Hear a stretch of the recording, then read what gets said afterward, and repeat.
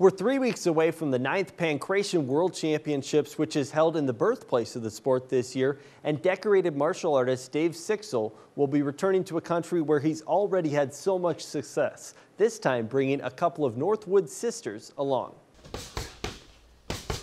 To have the opportunity to do a Greek martial art in Greece, while representing our country. It's pretty special. In less than a month, 37 artists garbed in the red, white, and blue will pack their bags for Athens, Greece. Our team is pretty much like a super team, an Ironman team.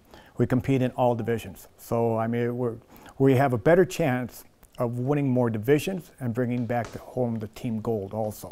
Dave Sixel, who was part of the United States 2000 gold medal team in Greece, now returns to the sport's motherland as a head coach. And have the opportunity, that I had to compete now, to give them the opportunity is just, it's pretty priceless. He takes time to work on stuff that you may not be as good at. 5 members of the team are from the upper Midwest, including the Peterson sisters of Watersmeet.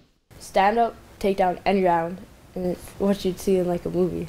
So it takes... We had to practice that a lot to get it right and not hurt each other.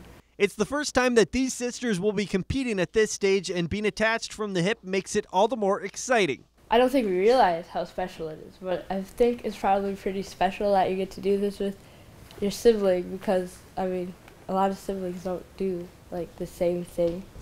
If we didn't do this, I'd be focusing on, basketball or track, but she's more of a, nerd. Yeah. When it comes time to step on the mat, Coach Sixel says these girls mean business. They know we can be world-class competitors, and we stand a very good chance to bring back that gold medal for not only the United States of America, but for our Northwoods community. Team USA has seen several world champions come out of the Northwoods. Sixel says this year's team will be no different.